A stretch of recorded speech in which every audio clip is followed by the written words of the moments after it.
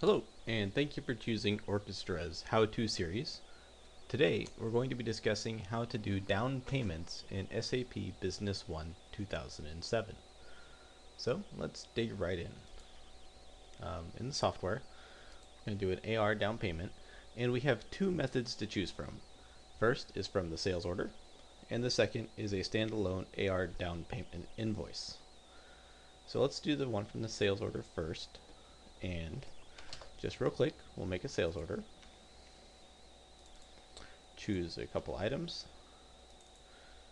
and then we'll click on the money bags. This means that we're receiving cash at the point of the sales order.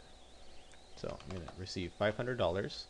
One thing of note, my payment terms for this customer would give a 1% prepayment discount. Now this discount cannot be applied unless I am paying the full amount. So since I'm not paying the full amount, I just need to make that 0 and say OK. Now I add the sales order, and we can go back and say now it's linked to down payment number 6. Okay, now it's in the future, and we're going to invoice for the sales order. We just do a copy to invoice so that it knows it's coming from the sales order with the linked down payment, and it automatically pulls the $500 into the invoice and bills for the remainder. We just say add, and we're done. We've just invoiced for the remainder of that sales order. Okay, now method number 2, standalone AR down payment invoice. So what we can do, again, we choose our customer, we make an invoice,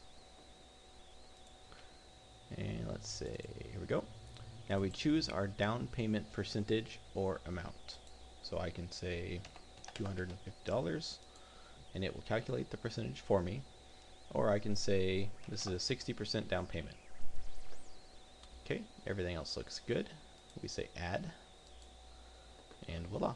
Now this is just like a normal receivable invoice that is due payment. So if we go to our banking, incoming payments, and we choose our business partner, we will see that we now have down payment number 7, $702.52. So I'm going to receive payment on this, which will close out that, will close out that down payment invoice, and it's now available to be pulled in to a full-fledged invoice.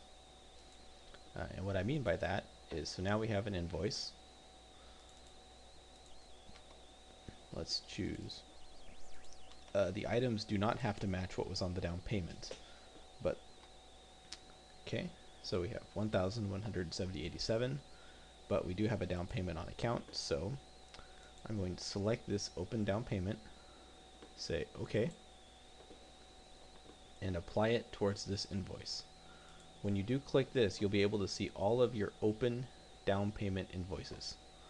As you can see, the ones that we did previously, where they were already linked to the invoice, are not available, but anyone that has not been linked to an invoice is available for selection, even if it were based on a sales order previously.